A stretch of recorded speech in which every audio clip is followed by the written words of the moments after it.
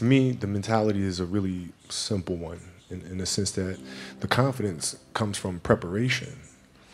You know, so when the game's on the line, I'm not asking myself to do something that I haven't done thousands of times before, right? So when I prepare, I know what I'm capable of doing, I know what I'm comfortable doing, and I know what I'm not comfortable doing. You know, right? And so in those moments, if it looks like I'm ice cold or not nervous, it's because I've done it thousands of times before. So what's one more time? Right? So that leads me to talk about a lot of this Kobe tour this year in Asia is we reiterate the Mamba mentality. You know, can you talk a little bit about what the Mamba mentality is? Because that's something that's been developing over, I don't want to say 20 years, it's been developing for 35 years, right? Since you were a little kid, that Mamba mentality, because you didn't start working when you got to the NBA. You started working when you were at Lower Merion, when you were in Italy, when you were 5, when you were playing Nerf basketball, right? So talk about the development of the Mamba mentality, the pillars, the 5 pillars of this Mamba mentality, and then we'll kind of break it down.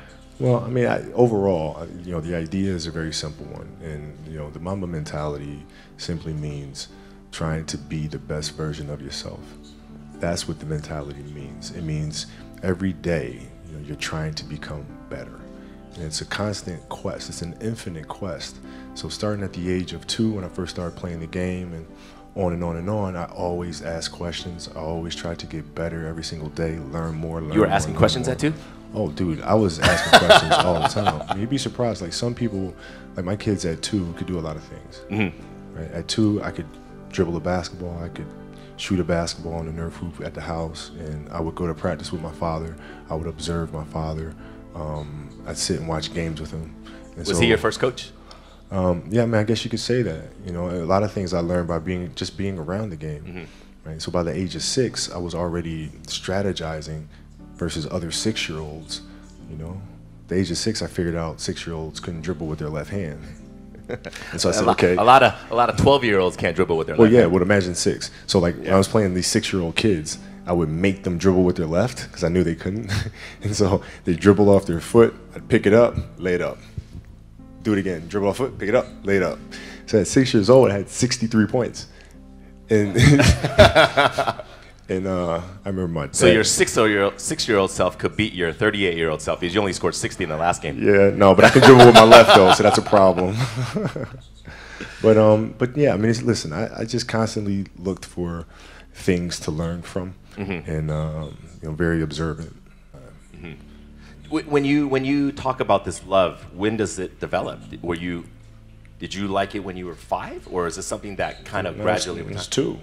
I was born, and I was born to play basketball. You know what I mean? And I played a lot of different sports, but nothing brought me the sense of peace and of escape, you know, that the game of basketball did.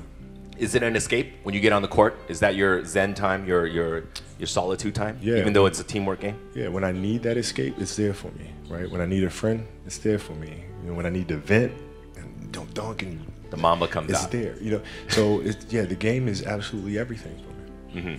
When we talk about trying to get kids to be passionate, I don't think your situation is the norm.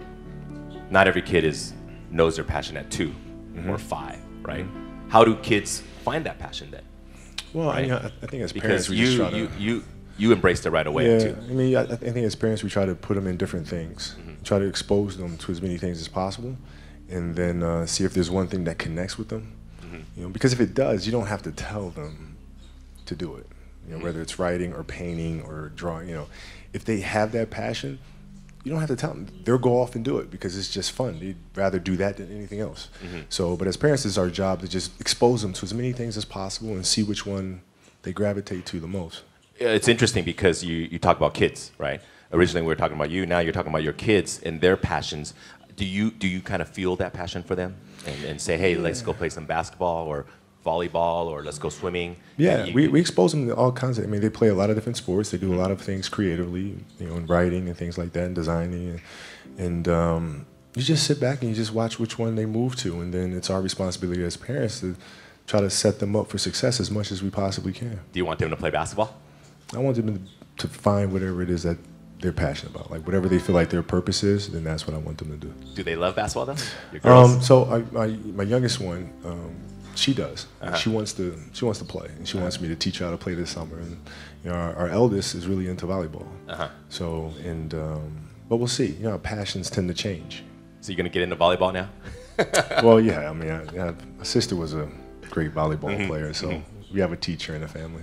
Is there one moment where you can say it defined your passion for basketball? Is there a story or moment when you said, "Yeah, that was it. That was like when I felt really passionate"? No, it doesn't. It never leaves. It never leaves. Like the game is just a part of me. So it never leaves. Even now that I'm retired, everything that I've learned from the game of basketball, I've carried it over into life. You know, like basketball's helped me be a better person, a better friend, a better father. So? Well, because there's life lessons that are within the game, like communication, like unselfishness, like attention to detail, and empathy and compassion. Like all those things are in the game. And as an athlete, if we are aware of those things, it helps us become better human beings. And you can apply that toward your post basketball days. Retirement into your business world, your future ventures? Sure. I mean, you can apply, I was applying that even while I was playing, just in life outside of the game, and even more so now, in building a business and all these things, the kind of culture you want to have, all those things are directly learned from the game of basketball for me. Next up is the next pillar, be obsessive. Obsessive. That's, I think a lot of people equate that with you. Kobe is obsessive in a lot of things. Yeah. We've been doing this for what, 8 years now, Asia tour. I've been with you for a long way. The one moment that stands out of, we've done, I don't know how many done, we've done what, 800 events. The one time was 4 a.m. We went out to practice at 4 a.m. And that was your idea to do it. But and then all these Nike people are like, no, let's not do that. And then you're like, let's do it at 4 a.m. So you got security, you got brand marketing, sports marketing going, no, let's not do it. You're like, let's do it. Because that's your obsessiveness, right? I mean, to me, it just makes complete sense. Not to us. But I don't, like, okay, so. See, all right. Usually, I'm sleeping at 4 a.m. Yeah. You're working out. So talk about that. Okay, so if your job is to try to be the best basketball player you can be, right? To do that, you have to practice, you have to train. Right? You want to train as much as you can, as often as you can. So if you get up at 10 in the morning, train at 11, right? 12, say 12, train at 12, train for 2 hours, 12 to 2.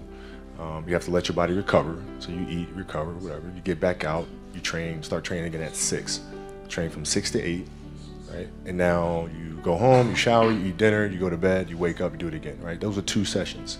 Right? Now imagine you wake up at 3, you train at 4. You go 4 to 6, come home, breakfast, relax, blah, blah, blah. Now you're back at it again, 9 to 11, right? You relax, and now all of a sudden you're back at it again, 2 to 4, and now you're back at it again, 7 to 9.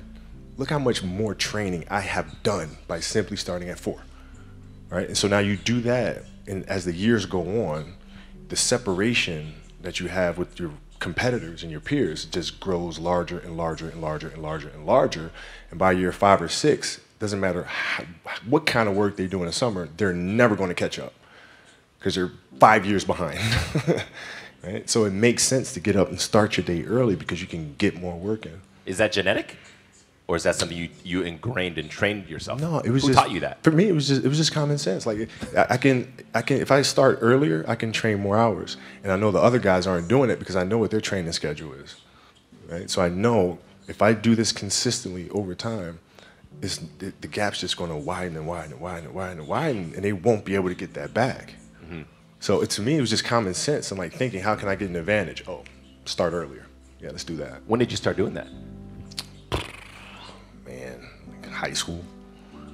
My first class in high school was 7:45. I used to get to the gym around 5 a.m. and I'd play before school. And then school would start. Who's playing with you at 5 a.m.? My coach. So my coach would show up and we'd do all these basketball drills. Right? So just you and your coach? Just me and my coach. And sometimes it would just be me and the janitor, and who's still there today. And then I play at lunchtime. That guy should get a medal. I hooked him up with a few things. But I play during lunch and then practice after, and then go home, do my schoolwork, and then watch a bunch of game film and games on TV and study film. Was that the only thing you've been obsessed about, basketball? Well, until recently, yeah. Basketball had dominated, my entire life for more than 30 years. When I brought it up, like, is it genetic or you just learned it? I mean, how did that idea even come up? Because that's obviously a pillar of Mamba mentality, the obsessiveness. This is just, like you said, I'm going to get up at 4, everybody's get up at 6. If everybody's going to get up at 4, I'm going to get up at 2. Right? How do you develop that, or where do you learn that from? Well, I think it's just it's just a matter of what's important to you. And what's important to you for whatever reason. I felt like I didn't feel good about myself if I wasn't doing everything I could to be the best version of myself. If I felt like I left anything on the table, it would eat away at me. I wouldn't be able to look myself in the mirror. Right? So the reason why I can retire now and be completely comfortable about it, because I know that I've done everything I could to be the best basketball player I could be. And so that's where it comes from for me. You can't leave any stone unturned. But the important thing to understand is you can't shortchange yourself. Like you're not cheating anybody but yourself. Right? I mean, you're tired. You're literally this far away from the line. Why would you not go that extra to touch the line? Right? So if I let him get away with that, right, all of a sudden he starts maybe to cheat something over here, right? Not give his best over here, not give his best over here. And as years go on, he's going to be he's not going to reach his full potential because he's been taking these little shortcuts that just add up. And you can't let that happen. Our job as teachers, as mentors, as inspirers, it's our responsibility to hold them accountable to those things. The funny part is we were just talking about this kid. We were in the back, and Kobe's like, I bet you that kid will never, ever miss the line again. Yeah. It's not going to happen. It's not going to happen. Because of that one moment. Yeah. So that's you being obsessive, but teaching obsessiveness, because that's what you got to be, right? You have to be obsessive to get to that level in everything you do. Details, don't waste time, do it right, perfection. Yeah, I mean, it's really simple. It's like whatever you're doing at that moment is what you're doing at that moment.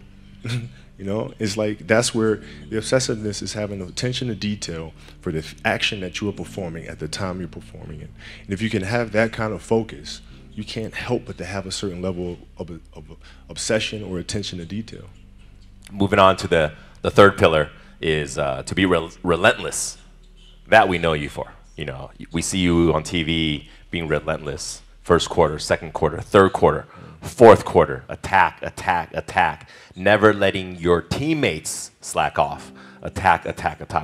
How do you get that? Talk about what is the meaning of relentlessness to you? Well, it's to never, to be unyielding. Never give an inch to anybody. Never, like you're always going after it. Always going after it. And if there's a challenge that ensues, oh, good, I want to see how I stack up to that. So you go after it. And it's just, it's fun. It's like you get a chance to compete against opponents, and you get a chance to see where you stack up against them. It's like, I want to see. Maybe I'm not good enough today. If that's fine. I'll be good enough the next time I see you, though. And you get a chance to always measure yourself. And it's just fun to do that. So I guess that's where relentlessness comes from. Is it something that's also learned or ingrained, or is it something you kind of learn over time? Because these things that we talk about in the Mamba mentality, for you, it's second nature. It's not for a lot of people, right? A lot of it is trained, or it's not God-given. I had to learn it as well, though, because I had a year of playing. Like when I played basketball in Italy, I was taller than everybody else and faster, like the age of 11. And I came back to America to play basketball, and it was not the same thing because kids were bigger, stronger. And so I went through a summer of playing basketball in America where I didn't score 1 point. It was one league, I didn't score 1 point, and it was devastating. But I had to, I'm not giving up. It's not going to happen. So you bounce back and you keep playing, you keep practicing. But I mean, it wasn't handed to me. You didn't score 1 point? Not one. I mean, not even a free throw. And you were 0. You were how old? 11. 11. Were you playing against 25-year-olds? No, I was playing against 11-year-olds. No, I was playing against 11-year-olds. That's hard to believe. Wow. I know, but I was playing against 11-year-olds and I didn't score 1 point. And then was that did it hurt you? Were you? Well, yeah, it was very embarrassing because my father was a Philadelphia basketball legend. My uncle was a Philadelphia basketball legend, and now here I am, this kid with like these really big knee pads, and I'm walking around and I can't score anything. So it was like really embarrassing. That drove you? Of course it did. Of course it did. And I vowed to be much, much better. So you live for those moments where you're embarrassed, when you're down, people kick you, don't let you score. Those are the moments that drive you. Well, I mean, those are the moments that occur, right? So whatever moments occur, good, bad, or indifferent, I can use those moments to propel me forward, use those as fuel to help me be a better player. Is there a moment in your NBA career where you felt like you didn't hit that mark and that was a huge transition for you? Yeah, I always felt like I missed marks in the league. What were some of the down moments for you in basketball? Well, losing to the Celtics in the finals in 2008, I mean, that was tough. Oh, that hurt me too. Yeah, I mean, it was brutal. And I remember at night in the hotel room after we lost, just thinking to myself, I may never win another championship. Like, I might have just, like, this is it. It's too hard to get back here. Maybe it's not in the cards to win another one. And so I go through that night of being mad. And then the next morning I wake up and I start thinking, nah, I gotta fix this. So where did it go wrong? Why did we lose?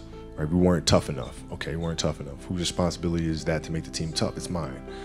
All right, so now I have to start figuring out how I'm gonna lead this team differently so to make sure that when we get to the finals the next time, we're tough and ready for this challenge. And that's how you bounce back from those moments. That was 2008. 2008. Right? 2008 against the Celtics, and I mean, all of Laker Nation was hurt especially because it was against the Celtics. Right? It was painful. Celtics. You can't lose. Celtics, come on. God. Celtics? Well, yeah. Because also that was their like 17th, right? Yeah. For their organization, and the Lakers. We don't talk about that. Yeah. And then you bounce back the next year against Orlando. Orlando, right? beat Orlando, then got our revenge against the Celtics in 2010. Did beating the Celtics feel better than beating Orlando? Oh, yeah. Oh, yeah. Yes, yeah, oh, yeah. I mean, I grew up such a Lakers fan, and so, like, the Lakers and Celtics rivalry. You just hate them. Everything, yeah. Oh, like, you hate them. We can't, there's no way I can be on a Lakers team that loses to the Celtics twice. No. It's a funny thing because in Asia, me being here in Asia too, a lot of fans are fans of a player, and they love that player, and subsequently they love that team that player plays for. But growing up in the States, if you grew up in Philly, you were a Sixers fan, right?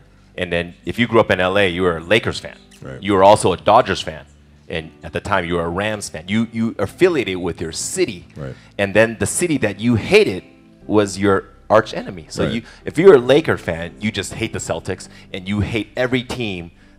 Yeah. Every team that loses them, you root for every team against the Celtics. No question. Yeah. The enemy of my enemy is my friend. Yeah. You just want to see them do bad. Yeah, just do bad. And then if you were a Dodger fan, you just want to see the Giants lose, right? Right. So right. It's not necessarily good karma, but yeah, it's not. But when you lost to the Celtics and you beat them again, that moment, that's relentless because you coming back, and you had to come back and beat them on their court. Can't give up. And then was that a big moment for you beating the Celtics? It was huge, because I've seen us as a team grow so much from 2008. Powell, Lamar, all our guys, like how much we have grown since the last time we faced this team, and I couldn't be any more proud of them. It wasn't even about me. It was about sitting back and watching us as a group, and we just accomplished this amazing thing, and now we can all enjoy it together. So, moving on to the next pillar is to be resilient.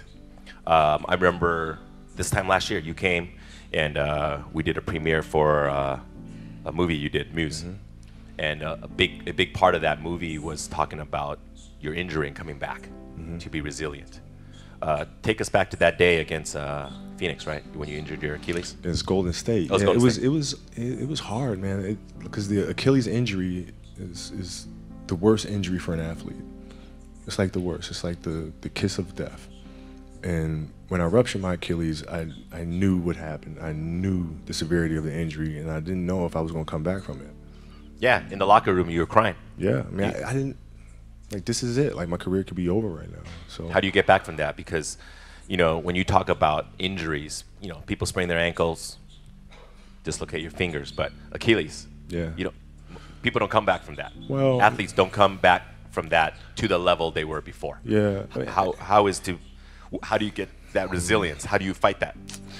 Well, what I did is, I went home and I was just really angry, and Angry. I was angry. I was mad. I was angry. I worked so hard for us to get to the playoffs and to have a chance to win another championship, and then this happened. So I had a lot of anger, and then from the anger, then I was sad, and then you start feeling bad for yourself, and then you say, all right, okay, I'm done being a baby. Okay, what am I gonna do now? Because I can't sit here and give up. That's not an option. So now what? How long was the cycle from this anger? This is one night. One night. This is one night. It's one night. It was Because like, you started writing in the middle of the night, right? You wrote that. You wrote that. And then it was, okay, what are we gonna do? So it was one night. But then then you start. It's a process. You look at process. Mm-hmm. What am I gonna do? What can I control? Surgery. We'll do the surgery. Come out of the surgery, recover. From there, physical therapy. Okay, physical therapy, piece by piece by piece by piece by piece. Start running, back on the court. And so I broke things down into sections and said, okay, I'm going to focus on resting right now. This is it. I'm going to focus on moving my toes and then walking. And then, so you look at every challenge at every step. And that's how you're able to be resilient and come back from these things.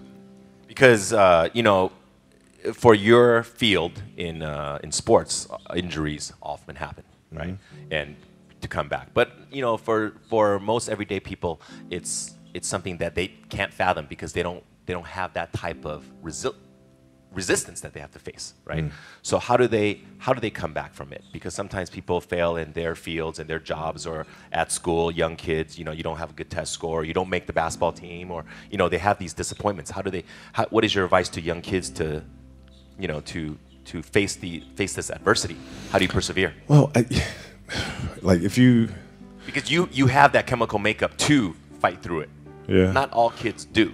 But every kid, every person has the ability to put one foot in front of the other.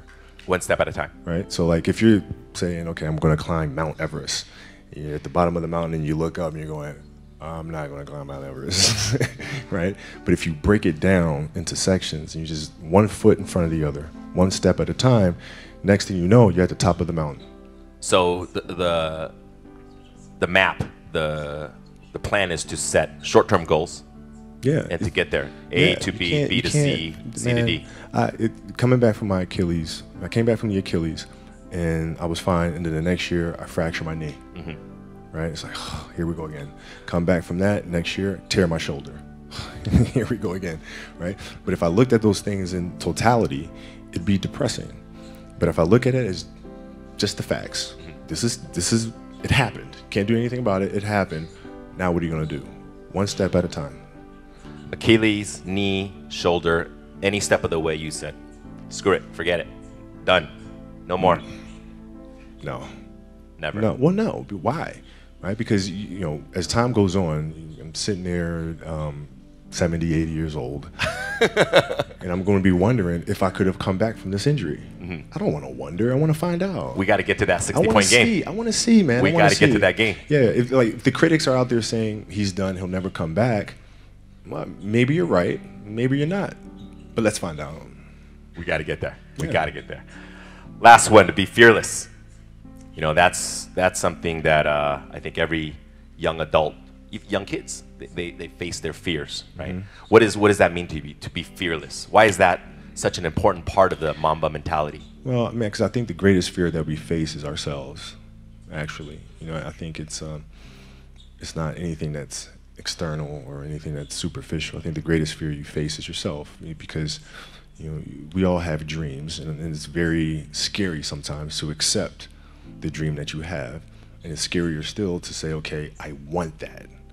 It's scary, because you're afraid that if you put your heart and soul into it and you fail, then how are you going to feel about yourself, right? So being fearless means putting yourself out there and going for it, no matter what. Go for it, not for anybody else, but for yourself. When you got to the league, you were 18. Did you have any fears before getting there, or when you got there right away? Yeah, I mean, I had fears that everybody was going to be right. I made a poor choice, poor decision. Jump from high school to the NBA. And I wasn't going to amount to anything.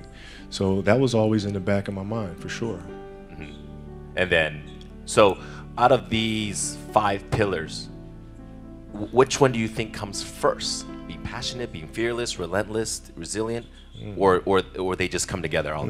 This funny thing is, like, we created these separate pillars, but the reality is it's all one thing, because it all comes from within. It all comes from within us. We all experience these things at different stages and different points, at different times. The key, I feel, is just to be aware of those moments as they occur.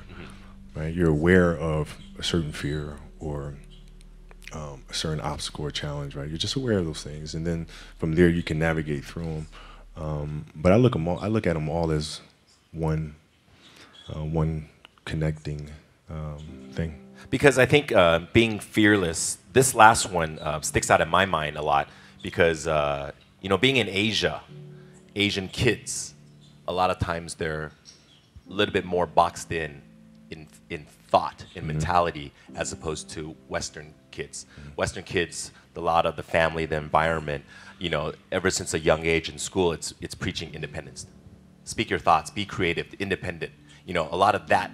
It's also reiterated by teachers, principals, mothers and fathers, and aunts and uncles and coaches, is to bring name to yourself and to be independent, to be out there and go on your own. But in Asia, a lot of the cultures, whether it's Chinese, Japanese, Korean, it's don't go out there and do crazy things. Don't go out of your comfort zone. Make your family proud. Don't bring other people attention. Just do your thing, do it well, but don't bring attention. And I think a lot of kids are fearful of going out of this box, right? Is there advice for these kids? Because a lot of times it's a cultural difference, sure, right? How do they put themselves out there when? I think, listen, it's very simple. You have to dance beautifully in the box that you are comfortable dancing in, right? So, like, everybody's box is different. My box was to be extremely ambitious within the sport of basketball. Your box is different than mine, right? Every kid here has their own box, but it doesn't mean that your box isn't as beautiful as mine, right? Everybody has their own. It's your job to try to perfect it and make it as beautiful of a canvas as you can make it. And if you have done that, then you have lived a successful life. You have lived with Mamba mentality. Right? So it doesn't mean you have to go out here and do all of these crazy things. I'll have to be like this person or that person. No, what are you comfortable being? What is it that you want to do with your life? And once you have that, then you try to live it to the best of your ability. So, growing up in Italy and then moving on to Philadelphia and then to LA, obviously you talk about this box, right? So is that box constantly changing? Are you trying to get out of your comfort zone even when you were, first year in the NBA and then 10th year in the NBA and then even this year? Does that box, this metaphorical box you talk about, does that change? No, I never looked at it as like I'm just going to, try something completely crazy or like just go out of my box sort of thing. I just looked at it as I want to be one of the best basketball players who have ever played. That's the end goal. Okay, how do I get there? How do I get there? And every decision I made in my life was centered around the process of helping me eventually get there. You know what I'm saying? So I had that purpose. And once I had that purpose, every decision that I made was centered around that purpose. You think you got there? Looking back upon it now, 2 decades in the NBA, high school, Italy to high school in Philadelphia to the NBA. You spent your whole career with one organization. To me, is your biggest accomplishment, to be with one team. Thank you. You look back upon it now. when you had your goals as a kid. You're 5 years old, you wanted to be in the NBA. And then when you're at Lower Merion in Philadelphia, and those dreams started to become, hey, I'm going to get there, right? And then you're in the NBA, you set goals for yourself. You talk about all the time, when you're young in the NBA, you set personal achievement goals. I'm going to win a game, I'm going to win a championship, I'm going to win the MVP, I'm going to win this, I'm going to win that. And then later on, you changed because you said, I'm just going to get better. And if I'm going to get a better left hand, I'm going to have a better three-pointer, I'm going to have a better free throw. Those other personal achievements come naturally. Now you're done. Played your final game, 60 points. You dropped it on Utah. Mamba out, right? Yeah. You look back upon it now. Where do you see yourself? Did you do everything you wanted to do? Did you become the best basketball player you can ever become? Well, Did you become the best? It's GOAT? It's weird. Like my vision of what my goal is changed drastically as I got older. It's like as a kid, I said, I want to be the best ever, right? And now you go through your life and everything you do is try to be the best ever, be the best ever, be the best ever. And as you get older, you start understanding that those things are very superficial things, right? And everybody has a different opinion about it. No matter what you do, I can win 20 championships. There's always an opinion on who's the best. Everybody has different opinions. And so I started really kind of understanding, maybe that's not the important thing. Maybe the important thing is to, how do we as a team grow? How do I help my teammates be better? So that was the first change for me. And then as I got older still, it became more about how are you inspiring others, right, to find themselves. That is the ultimate championship. So won 5 championships, that's great. Another team won a championship this year. Team's gonna win a championship next year. Those things come and they go. But what stays is how do you use your passion and use that to inspire somebody else to create their passion, and then how can they pass that on to the next person? That is true success. So my goals have changed drastically from the time I was 6 years old to the time I was 17 to the time I was 25, and now sitting here at 37. So now you left the game of basketball. We're here in Shanghai. We're going to end our talk today because we've gone a little bit past our limit, but I think everybody is very happy to be here, and I think they learned a lot about the Mamba mentality, right? What's next, for you? Well, I mean, it's always teaching the game, right? Teaching the game through various ways. We do camps and clinics, we do those things, but also through storytelling, right? How can you share stories with the rest of the world that challenges them to look internally? And to learn things like process and learn how to navigate the sense of self and all these things. How can you infuse that into entertainment in a way that pushes our culture and our society forward? Those are the questions that I'm really, really intrigued by, and that's what we'll focus on. Ladies and gentlemen, one of the greatest of all time, Kobe Bryant. Thank you. Thanks so much.